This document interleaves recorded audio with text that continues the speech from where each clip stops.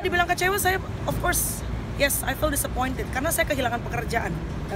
Ada 3 pekerjaan yang cukup besar hilang karena kan orang kan nggak tahu. Klien kemarin salah satu bank besar akhirnya mundur untuk MC dan influencer karena dibilangnya Melanie Ricardo dilaporkan ke polisi, kan seolah kayak hal yang benar-benar melanggar hukum, padahal coba deh teman-teman lihat sendiri ya, apa yang saya lakukan itu sama sekali tidak berpihak. Saya tidak berusaha untuk intentionally berusaha menyakiti siapapun juga.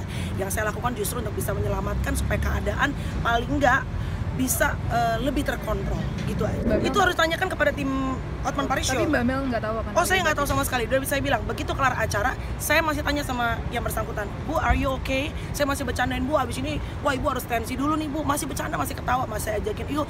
Saya bilang, Bu, sorry ya apa yang kejadian. Bukan saya minta maaf ya, tapi I'm sorry for things happen like that. Karena kan ini tamu datang ke rumah kita. Ya dong, rumah saya dan rumah Bang Hotman gitu. Jadi menurut saya, siapapun tamu datang ke rumah kita, kalau nggak nyaman kita harus sorry ya. Itu kata maaf itu kan penting, bukan berarti kita pihak yang salah. We'll see. Karena sih sebetulnya udah merugikan bukan cuma material. Kalau buat saya rezeki itu dari Tuhan. Kalau Tuhan sekarang tutup, ntar Tuhan besok buka, itu mah udah miliknya Tuhan. Cuma kan di material, kayak misalnya sekarang ya banyak orang yang telepon gitu sampai kayak tempat-tempat yang saya dulu suka pelayanan untuk melayani anak-anak yang sedang berjuang dengan kanker. Melanie kenapa dilaporkan polisi? Kan gak enak gitu. Teman-teman boleh lihat sekarang rekam jejak digital itu nggak bisa dihapus, ya kan? Saya pernah nggak ribut, berantem, settingan dan segala macam. Lihat sendiri, saya kalau kerja lempeng lurus, cari uang yang halal. Kita lurus lempeng aja belum tentu hidup nyaman, apalagi kita mau kanan kiri, udah gitu aja. Pengacara udah ada standby. Kalau misalnya aku mau melaporkan balik, tapi aku sih berharapnya makanya aku merilis YouTube channel aku karena ya aku nggak pengen punya musuh sih. Maksudnya saya juga sampai saat ini saya berdoa semoga Bu Elsa dalam keadaan sehat.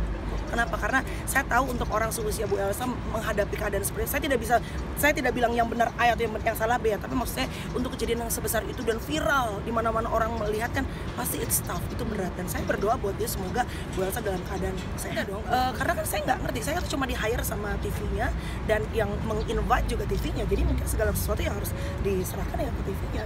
Dengan sangat sukacita, dengan sangat senang saya akan bertemu. Kemarin ada yang TV pengen mempertemukan saya, katanya mengaprokan, saya nggak mau. Kenapa? Karena saya nggak tahu dalam keadaan kondisi emosi seperti apa kita masing-masing, dan saya nggak mau kalau ketemu di depan TV. Tapi kalau diajak ketemu nggak di depan TV, of course saya orang nggak mau punya musuh. Dan menurut saya apapun masalah serumit, secomplicated apapun, kalau kita duduk, kita ngobrol dengan kepala dingin, pasti ada solusi. Telepon dan ngobrolin langsung.